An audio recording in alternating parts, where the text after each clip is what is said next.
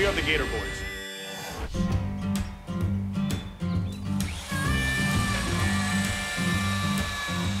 With Scott and Trey helping me out, we can actually make a lot of progress and get all these branches cut down before hurricane season hits. Get all this stuff loaded up, back out the truck, we'll pull that big one down, we're done for the day. All right, I'll be back in like 20 minutes, half hour. Paul had to take a little break, so me and Scott decided to finish up the job so we can earn a few brownie points and show them who the real men are around here.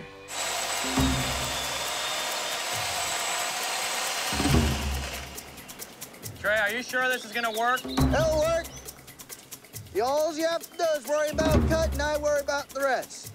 I've seen this done 100 times. I know exactly what I'm doing.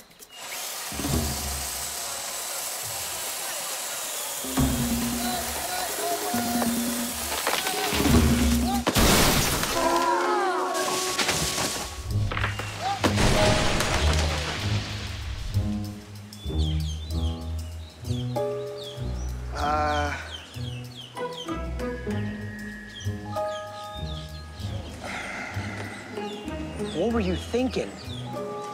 I was gonna drop it and let it swing and drop it down slow, but the rope must have broke. Dude, the windshield is shattered. I don't even want to see the roof. You think Paul's gonna be mad at me?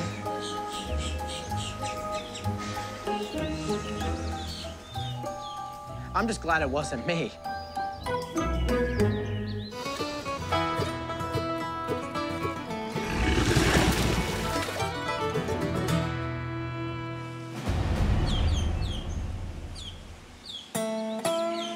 You're kidding me, right? My life's absolutely insane. I got 4 or 5 knuckleheads around here. What are you idiots doing? I didn't mean it to fall on the truck. I wanted it to swing to the side of the truck.